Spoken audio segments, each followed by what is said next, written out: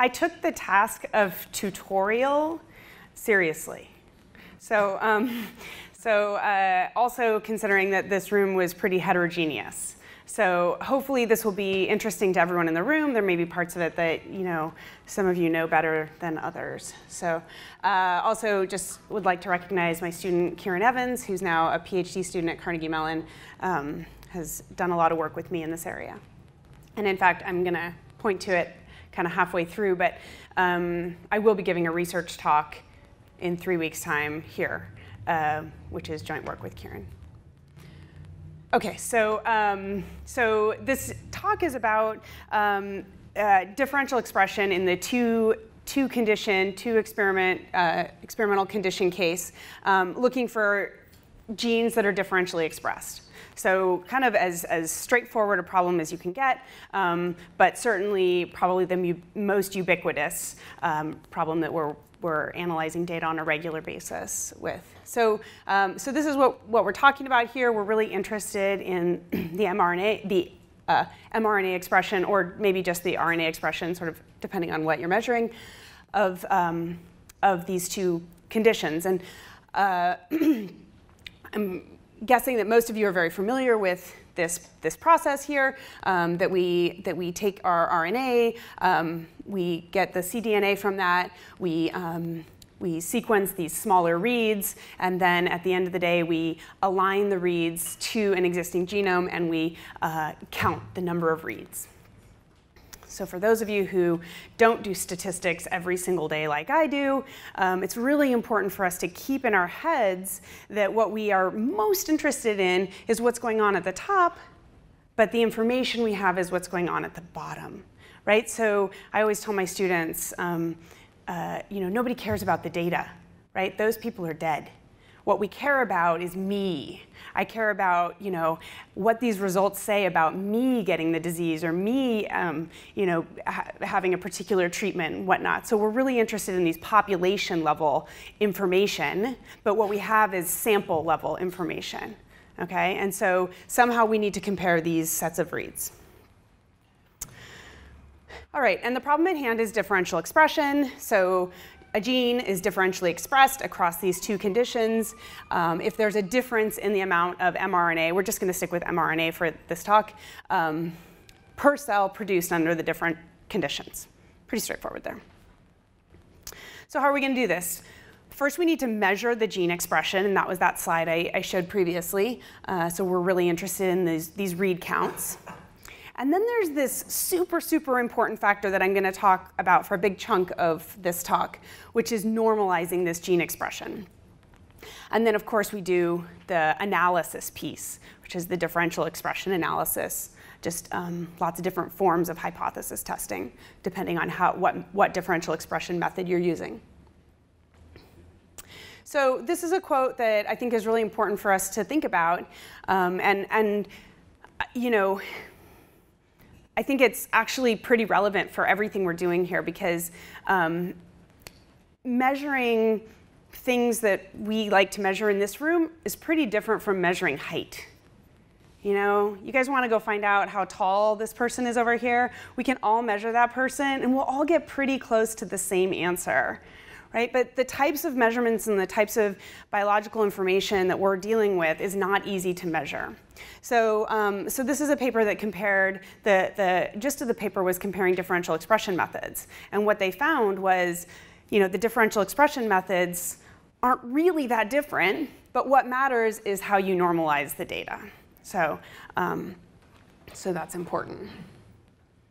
Okay, so thinking about variability, again, this idea that we can all measure this person's height and get the same answer, but we can't measure RNA and get all the same answers. What types of ways do things vary? So the library size is the total number of mapped reads in a sample. All right, so for a given gene, the number of reads mapped to that gene can vary for lots of reasons. So one of the reasons it varies is how long it's spent sequencing, how long that sample is in the sequencer. There's other things like the ambient temperature. There's all sorts of other kind of technical variability pieces that would make that measurement different, right? And certainly we don't want to say, this normal sample has higher expression than this tumor sample simply because we left it in the machine longer, right? That's not what we're interested in. We're interested in the second bullet point. We're interested in biological variability. We want to know, okay, well, the mRNA expression is higher in that one sample. That's the piece we're trying to get at. There are lots of other factors. For example, the length of the gene or the GC content. Some of you may be familiar with some of those things. We're not going to deal with that third bullet point today because our task is differential expression. So when I'm talking about differential expression, I'm comparing gene I in sample A to gene I in sample B. Gene I has a particular length. So if I'm comparing it across these two samples, I'm not interested in the gene length or the GC content, though depending on other analyses, for example, principal components or some kind of clustering, those types of things might matter more. Okay. So this is what we get out of our sequencer. Let's say we have 3 samples under condition A, 3 samples under condition B, lots of genes, some highly expressed genes, some low expressed genes. I made that sample 4 just match up with my little picture there.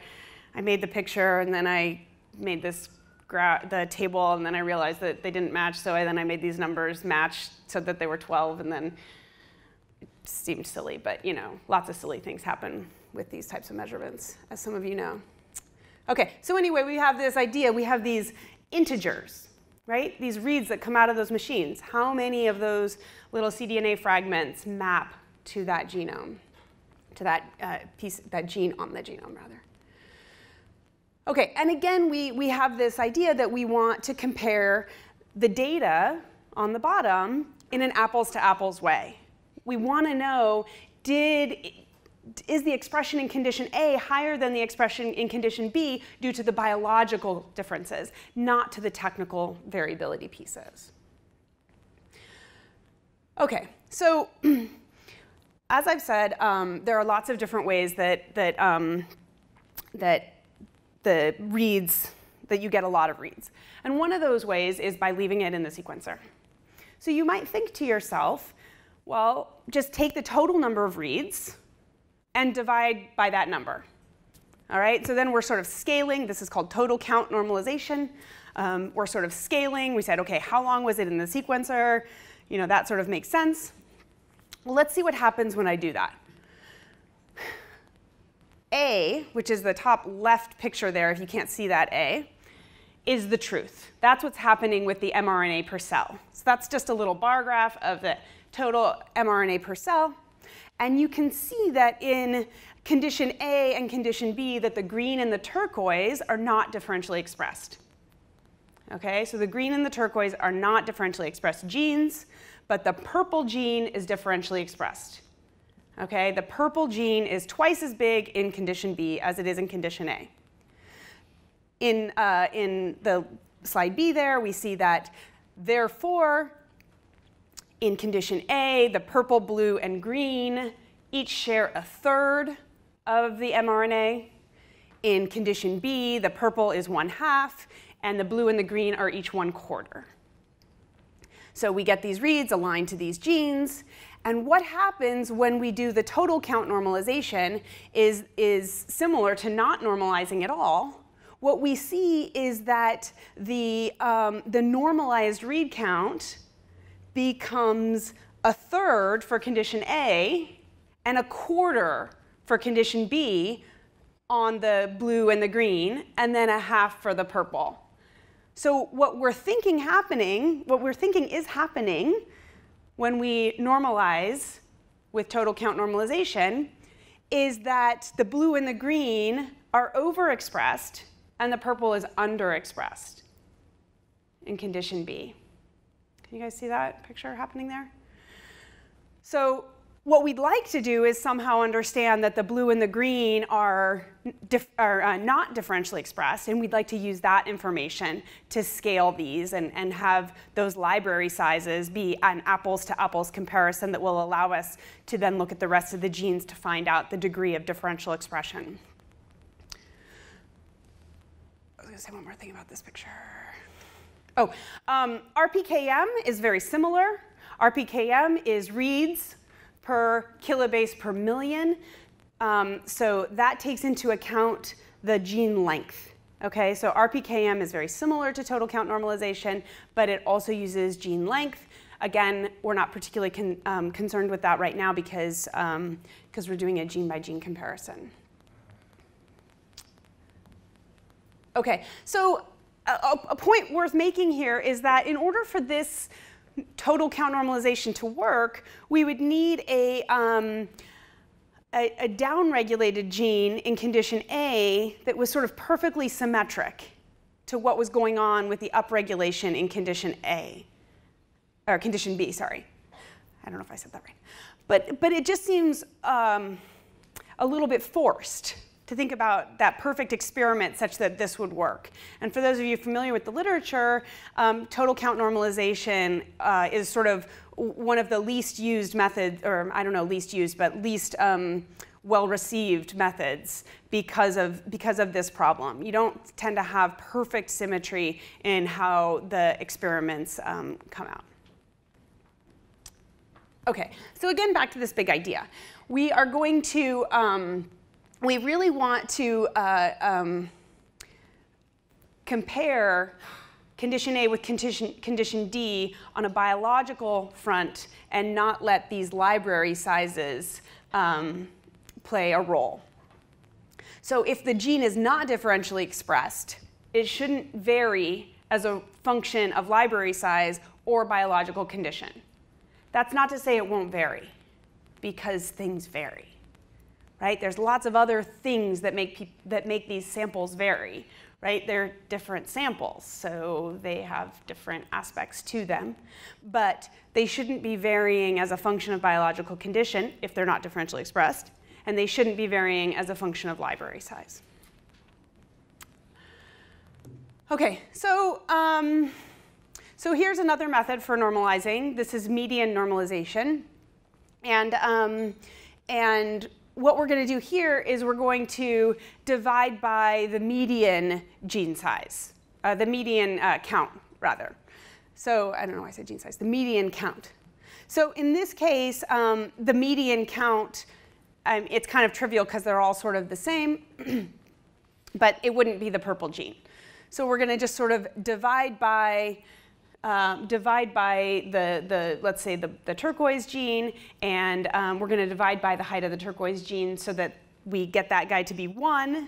And so if the turquoise gene is 1 in condition B and the turquoise gene is 1 in condition A, we've got an apples-to-apples comparison, and we've got sort of that correct normalization. Median count is median normalization is used throughout. There's also a lot of similar normalization techniques. For example, sometimes we use the 75th percentile instead of the median because sometimes you have samples that have a lot of zeros in them. So you don't want to ever divide by 0. You need like a special suit if you're going to do that. Okay. Okay, so then I'm going to talk about one more technique here for normalizing DE-seq. So DE-seq is sort of widely thought of to be probably the best normalization technique, and it uses some of the ideas of the median normalization. So in a perfect world, what we'd like to do is we'd like to estimate this size factor, sort of, you know, the expression level, right, of the genes that are not differentially expressed. Okay, so notice here that this is not DE-seq yet, and what we're doing is we're taking the median over a set of genes that are not differentially expressed, and we're also dividing by geometric mean across all of the samples. All right, so that division of geometric mean allows the method to be a little bit less variable. Okay, so sometimes you get these really high, expression levels and whatnot, and so this kind of makes things a little more consistent. Okay, so let's think about that in this scenario here. So if we knew which genes weren't differentially expressed, we could just find the median of those genes, and let's see, okay, the green one and the purple one are not differentially expressed. The turquoise one is differentially expressed. So let's find the median of the green and the purple. So I do that down here. And if we look either at the numbers or at the bars, you can see that I've set this up quite nicely to be that the green and the purple are not differentially expressed, but that in condition A, we've got exactly this twofold size factor issue. Okay, so right, the condition A sort of has twice the amount of expression. That's how much longer, let's say, it was left in the sequencer as condition B. The green bar is twice as big in condition A. The purple bar is twice as big in condition A. So what do we get? We get that the size factor for sample 1, I should have had an A there. I'm sorry about that. So that should be SA and SB here for those size factors. And the ratio of those size factors is 2, which again that's what we want. So that works out well, as long as I did the math right there. Okay, quick, don't look. Okay. So the thing is, though, that in many situations, the median of the non-differentially expressed read counts actually equals the median of all the read counts. So that's why DE-seq works so well in normalizing these things, is because we can then just find the sort of counts which have been standardized using the geometric mean and use that as a size factor. There's a reasonable amount of literature that says that global differential expression is a thing, right? So, so there's a paper in Cell 2012 that says that it describes an experiment where the transcription factor c-Myc accumulates in the promoter region and causes transcriptional amplification. So, right, so if you're having something about your experiment, then you're going to get global gene expression, and then your median, global amplification in one condition, then your median is not going to be, the median of the non-differentially expressed genes is not going to be the same as the median of all the genes. So, so that's this situation, right? So again, the panel A there is not the reads, but rather the mRNA per cell. And we're seeing that in condition B, we have this global upregulation. Right, so this condition is a lot harder. We can't use medians. If we use total normalization, we get simply that everything in A equals everything in B, and that's not what we want. And the truth is, again, that B is twice as expressed. And that's where control genes come in, right? So if you've got a situation where you have really asymmetric differential expression, or you have complete differential expression in one condition, then you're really going to need to think about control genes. So control genes could be things like housekeeping genes that you sort of know are not differentially expressed, but you really have to make sure that they're not going to be subject to your experimental conditions. Or they could be things like spike-ins. Then you have to make sure that the spike-ins are behaving biologically in the same way that other things are behaving, whatnot. But when we can normalize using these control genes, we can get the right answer. Okay, so I've made these bullet points here. I've grouped them sort of along the same, they're sort of similar methods here. And I've described the first three. TMM uses an iterative scheme where they're doing trimmed means, which are along the same lines as medians, or they're maybe a cross between averages and medians.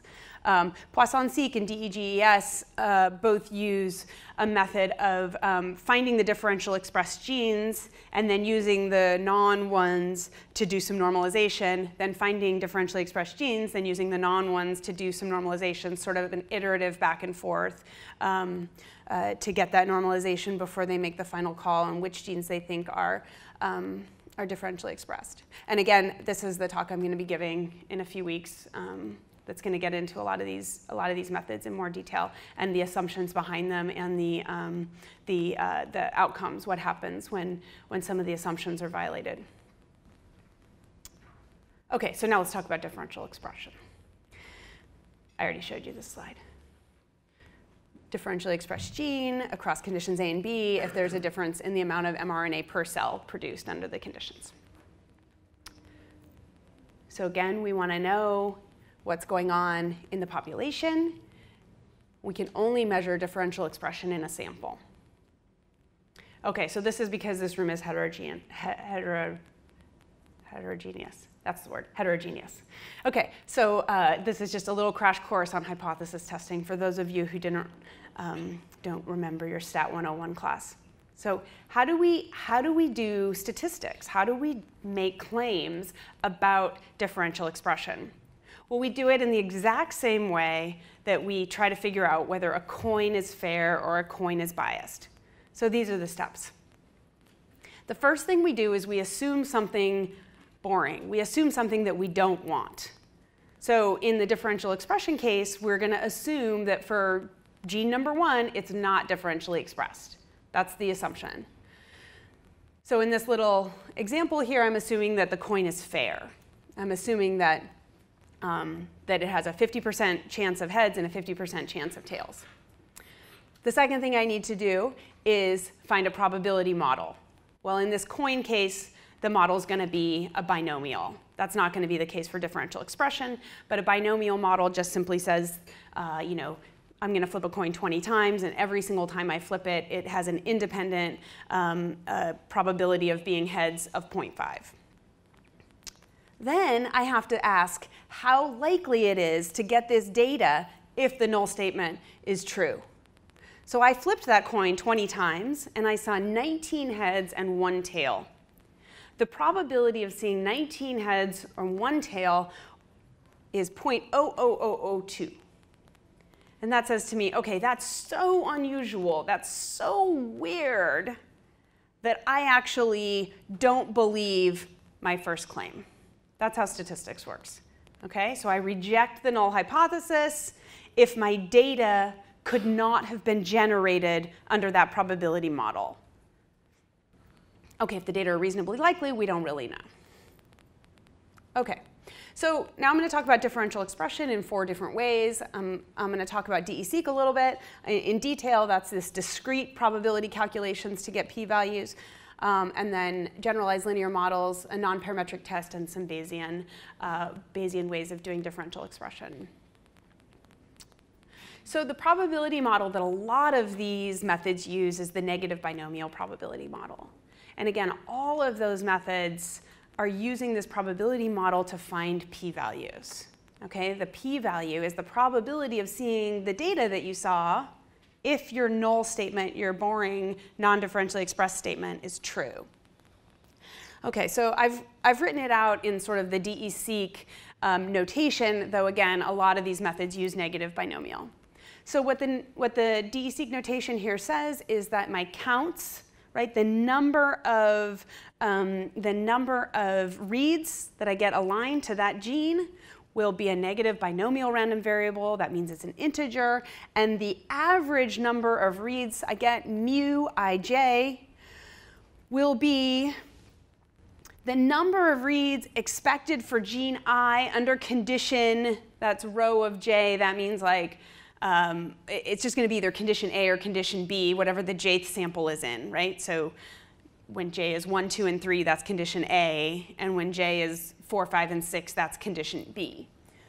So it's that Q value, that's my expression strength parameter, times my sequencing depth, right? Because we divided by the sequencing depth to get this apples-to-apples comparison. So if we want to know how many reads should I get for that particular gene in that particular sample, well, all that matters is, which gene is it, which condition is it, and what is the sequencing depth.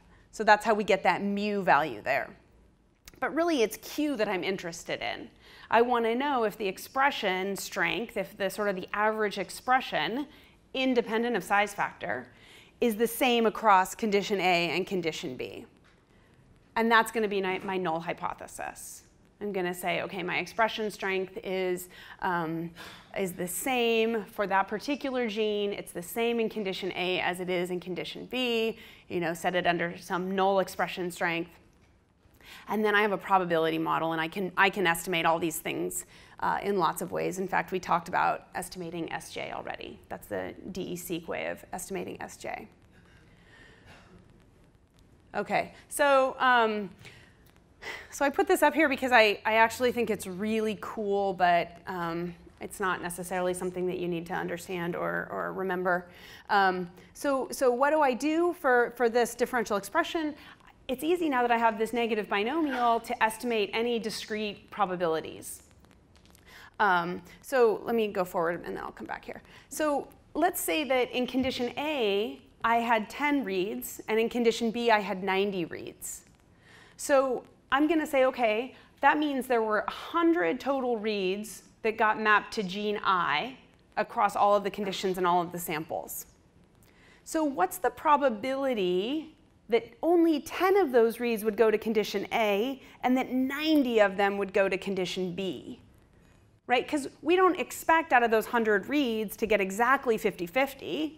We understand there's variability in life. So if we got 49-51, we would probably say, OK, well, that's OK. But 10 and 90, how unusual is that? So this probability calculation is a direct p-value calculation. It's the probability of your data, so the 1090, or more extreme. So we're adding up all the possible probabilities of x and y such that x plus y equals 100. All of those that are more unusual, so less likely than getting 10 and 90. So presumably over here, one of them is 1 in 99, right? 1 in 99 feels less likely. But of course, there's also that size factor calculation that goes into it, right? So it's a little more complicated than just splitting it up along a binary and understanding that. So this is my p-value calculation, the probability of my data or more extreme, so 10 and 90 or less likely, given the null hypothesis is true, which means given that I'm using these calculations. I'm using the negative binomial calculations, assuming that my size factors are the same. So I think this is pretty cool. OK, so another way to do it is through, well, OK, sorry, let me stay here for 1 second. So one problem with the DE-seq model, which was 2010, I think, 2010, so quite a while ago, is that it was really based on this two-condition example that I'm talking about today. It's really hard to generalize this idea of these p-values to 3 conditions, or having a response variable that's survival, or some kind of phenotypic characteristic, blood pressure. How does a gene compare? How does a gene change with blood pressure? Something like that. So this is much harder to generalize. So instead, what we do is we use these linear models. So I'm going to talk about a linear model in this two-sample case, but linear models, as many of you know, are extremely powerful in terms of generalizing to all sorts of different experimental conditions. So what does this look like? Just a straightforward linear model says that the expected value of the normalized expression equals this linear thing. What does this linear thing say? It says, OK, for that gene I have a beta naught parameter, which is the average expression for condition B. And I have a beta 1 parameter, which is the additional expression. And it could be additional in a negative sense, right? Beta 1 could be a negative value. But all it's saying is that the average expression for condition A is different from the average expression for condition B if beta 1 is non-zero. So my null hypothesis here is that beta 1 equals 0. That's what I'm going to be testing. I'm going to use this linear model. And this particular linear model that I have here is the one that probably many of you saw in statistics classes, simple linear regression, where we're assuming that the variability is normal. Now, of course, we've got these read counts, and they don't feel very normal to us. So we extend this linear model, and this extension has, is super old. Lots of people do generalized linear models in lots and lots of different settings, where instead of just having the expected value be a simple linear function of that beta naught beta 1 combination, it's now a flexible function of that beta naught beta 1. So G is what we call the link function. We now no longer expect normal errors, so we don't expect that Gaussian shape of the errors, and indeed we can use the negative binomial probability model easily in this context, and the inference is exactly the same. We're wondering, is beta 1 equal to 0? Because if beta 1 is equal to 0, then the average is just G of beta naught, okay, regardless of what the error structure is. So the inference is exactly the same. So there's quite a few functions, quite a few differential expression models that use these generalized linear model techniques. So DESeq2 uses exactly the same normalization that I walked through for you guys, but instead of those discrete probability models that DESeq used, now it uses the negative binomial within the generalized linear model context. EdgeR also uses a negative binomial generalized linear model. Lima and VUM use a normal linear model. Many of you might be familiar with Lima as a microarray differential expression technique. It's actually really flexible, and they've extended it with the VUM is the RNA-seq extension to the Lima package, which was differential expression on microarrays. Poisson-seq also uses a generalized linear model, but with a Poisson probability model underlying it. All right, 2 more. We're getting there. Might even make my time, even though I started a few minutes late. Okay, so another way to think about this is to think about non-parametrics. So not thinking about probability models, right? Finding probabilities through counting and through ranking, rather than by assuming that the data, the generative data distribution follows something like a negative binomial. So this is the Wilcoxon rank sum test, and what it does is it says, are the biggest values in condition A or condition B, or are the values sort of spread throughout condition A and condition B? And I just made up some numbers, and you can see that the smallest value is in condition A, and the biggest value is in condition A. So the first and the sixth, and the third biggest is in condition A, whereas the second, fourth, and fifth are in condition B. This is just standard Wilcoxon rank sum test. And my test statistic will always just be the sum of the ranks in condition A. That's because condition B is the leftovers. Like, it's always going to add to the same thing. It's going to add 1 to n, always adds to the same number, and so you only need to worry about one side of it. And so we say, how big is negative 0.5? It seemed, in this particular case that I made up, negative 0.5 is not a big test statistic, so we would say that there's no evidence for these genes to be differentially expressed. We would just go from there. Now, the problem here is that we have size factor issues, right? Because you would never just compare these numbers and rank them apples to apples, because they're not apples to apples unless we deal with the size factors. So Lee and Tibshirani came up with SAMseq, which is a way of doing a Wilcoxon rank sum test, but with a sampling mechanism. It's actually a Poisson sampling scheme, but the p-values are through the ranking mechanism. So the p-values are not done through a Poisson model, but the sampling scheme is. And they sample in such a way that the sizes for all of the genes they sample in a statistical way such that the biological samples have the same size factor. And then they can apply the Wilcoxon rank sum test. They do it multiple times to average out variability, and the p-value is then based on the ranks and not on a parametric distribution. One more. Some of you may have heard of these methods, Bayes-seq and EB-seq. And so these methods use empirical Bayes information to bolster the power of the tests. Both also use negative binomial probability distributions to come up with what's called a posterior probability of differential expression. So when we do any kind of inference in a Bayesian setting, we're looking for posterior probabilities instead of p-values. So there's a lot of similarities in what comes of this, but it's a slightly different language. And my parentheses seem to be off.